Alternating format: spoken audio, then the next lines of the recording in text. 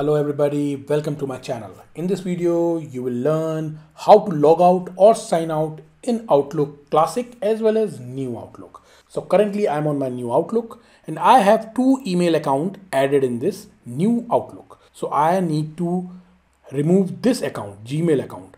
So first I need to click on these three dots. Now click on Manage Accounts. And that will take me to the setting dialog box. Here you will see my both accounts.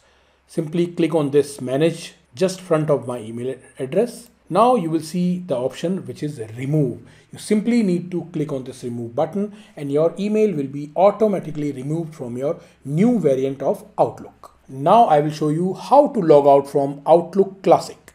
So here the interface is entirely different.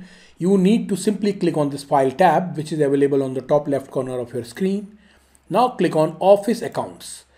Now here you will see my existing account.